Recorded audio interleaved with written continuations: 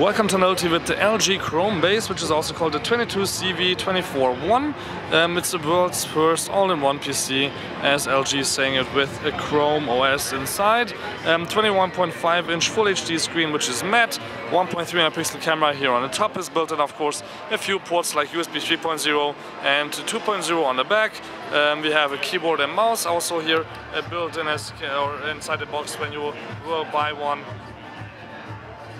On the side here is the USB 3 port, headphone and microphone, but on the back actually there is the more essential ones like the network, power, USB 2.0 3 times, Kensington lock, and also HDMI, I think in, because out wouldn't make much sense, so you can use it as an external display also if you want. On the front we can set up the screen like we're used to, and on the other side there's actually no ports at all, but it's also available in a silver and white design, but in the white will be a glossy on the back. Let's see how the 1.3 megapixel camera handles. So if you don't already know Chromebase, you can see here also that we have the possibility to just use a full range of apps, free Office apps, browser, YouTube and everything like that if you're connected to the internet, but there's also offline apps available or even games.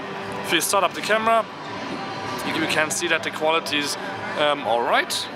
For a full HD screen it looks good, and you can see here on the bottom, oops, what did I do?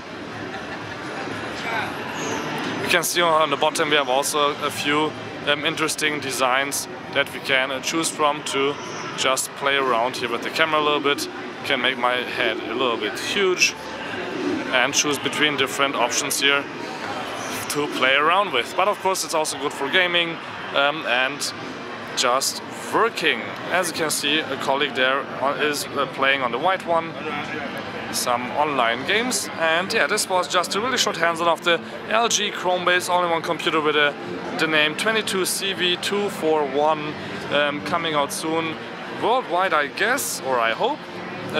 No price or release date is yet told us. So till then, my name is Balazs, thank you much for tuning in, and don't forget to subscribe.